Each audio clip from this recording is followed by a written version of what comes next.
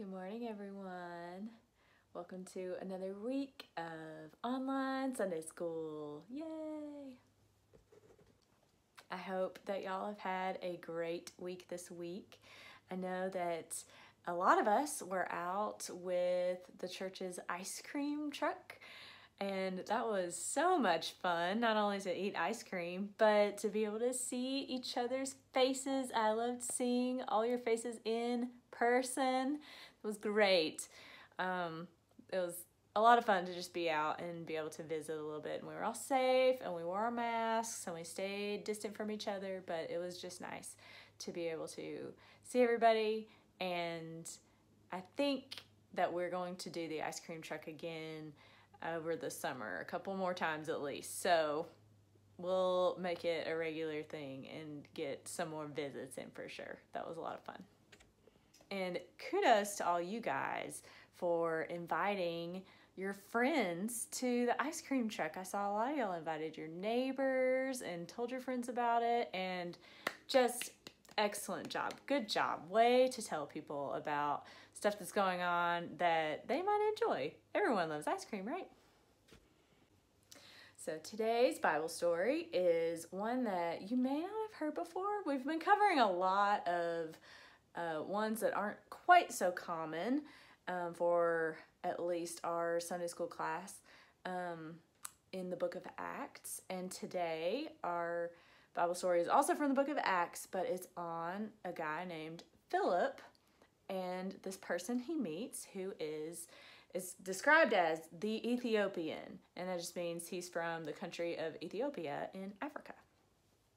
So let's read our Bible story and find out what happens with Philip and the Ethiopian man. So here's our Bible story book, and as you can see, there's Philip and the Ethiopian man, and it looks like Philip is reading something to him off the scroll. There's their horses, they're in their chariot. So let's find out what happens.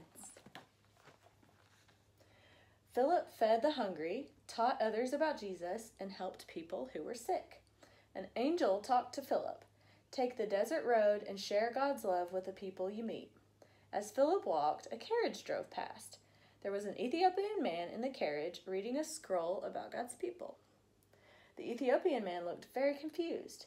Philip asked the man, "Do you understand what you're reading?" The Ethiopian man looked at Philip. "I need some help." The Ethiopian man invited Philip into his carriage. Philip knew what the scroll was about. This scroll is about Jesus. Jesus taught us how to love God and each other. The Ethiopian man believed what Philip had taught him. While they traveled down the road, they passed by some water. "Baptize me," said the Ethiopian man. They went down to the water, and Philip baptized the Ethiopian man.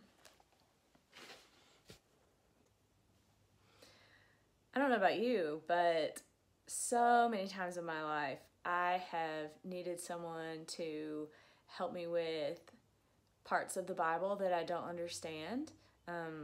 All of us were babies at one time and we couldn't even read, and so someone had to teach us how to read and read our Bibles. And even as we grow older and we start being able to read our Bibles, there's still a lot of big words in there. Some of the words I don't even know some of the time. And there's just a lot of stuff that may be kind of confusing about it. Even grown-up adults, let me tell you a secret.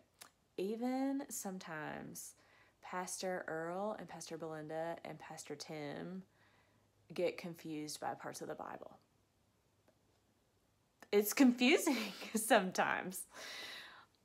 That's one of the things about the Bible is that no one fully understands all of it. And that's why we study it so much, is because we're trying to figure out what's going on so we can tell others what's going on. But some things about it are just really confusing. We have to study it a lot.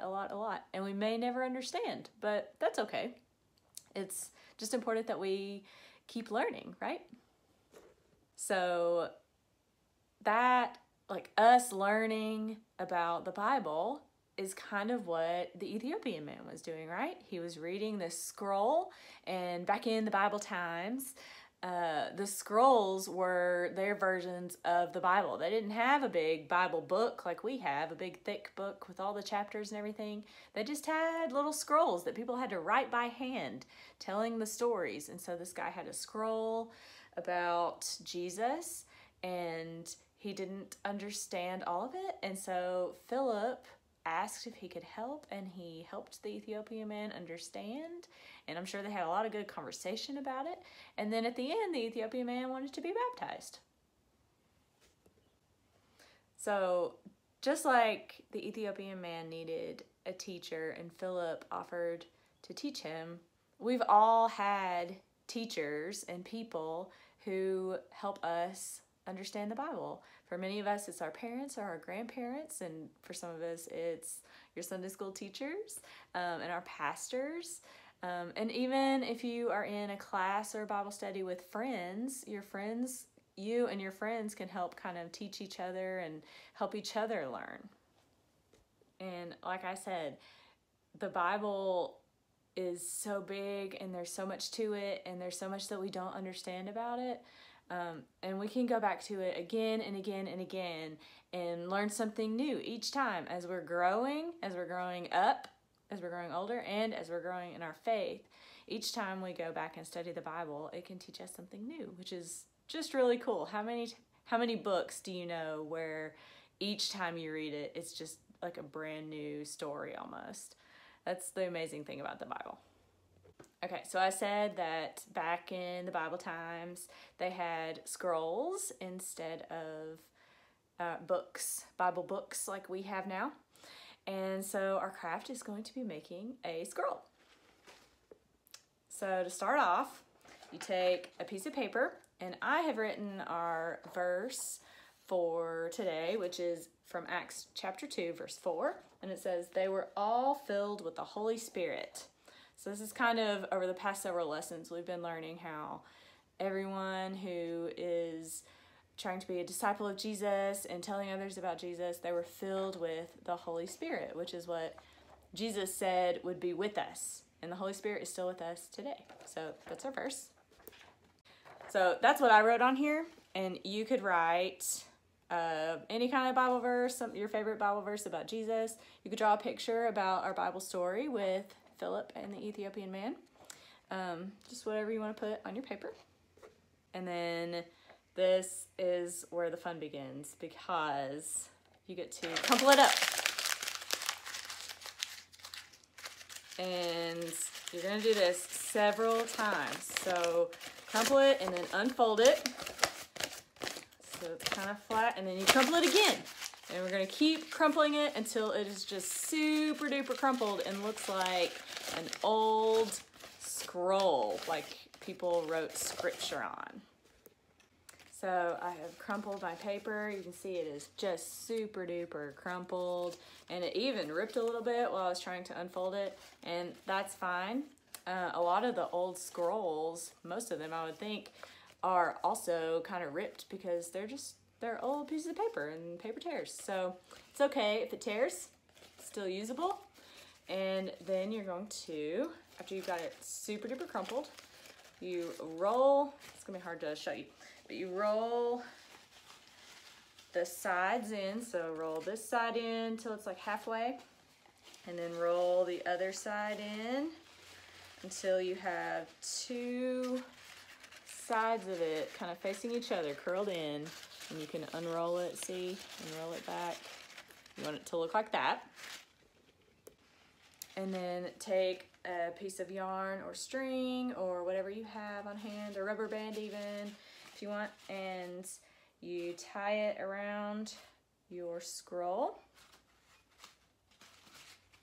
like this, and then it looks like a fancy old-timey biblical scroll.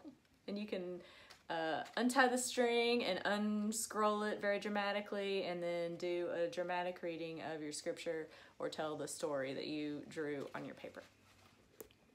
And maybe this craft of our scroll and our Bible verse, or the story that you drew on it, can remind us about the people who teach us about the Bible, and then maybe also remind us to help other people understand the Bible. We can all help each other and learn from each other. I have my partially unscrolled scroll here so we can say our prayer together. Let's pray. Dear God, thank you for teachers who help me learn more about you. Amen. So that was our lesson about Philip and the Ethiopian man. And if you want to read that story in full in your own Bible, it's from the book of Acts, chapter 8, verses 26 through 40. And I recommend it because it's a real interesting story. So in the spirit of learning about God from one another, what say we all worship together in a little while online? The service is going to be posted in just a little bit. And as always, it's so good and lots of good music and stuff to learn. So be sure to tune in with your fam if you want, or just however you wish to watch. Give it a watch and let's all worship together. And I think you know what I'm going to say next, right? I miss you guys so much, and I love you all so much. And I know that for many of you, it's your last week of school this week, which is exciting. And some of you, I think, are already done with school already, so you are officially on summertime, my friend. And I know that feels really good. So everyone who's finishing up school, congrats, and you can do it. And everyone who's done, happy summer. It's a great time of year, and I am celebrating with you. I will see you all next week for some more virtual Sunday school, okay? Bye, guys.